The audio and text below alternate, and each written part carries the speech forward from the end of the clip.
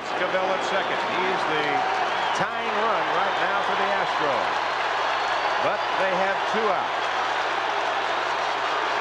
He's got some timely hits with runners in scoring position. Ground ball, trio over.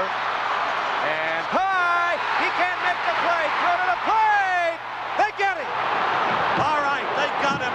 Maybe we'll be able to see that again. They got him because Cabell did not play heads-up ball and running the bases. He slowed down, coming from third to home. He was watching instead the play at first. Well, there's Trio. He pulls Rose off of the bag. Pete can't make the tag. Pete very alertly now coming to the plate. And they cut down Enos Cabell on a great block. All right, now watch Cabell. Watch him closely.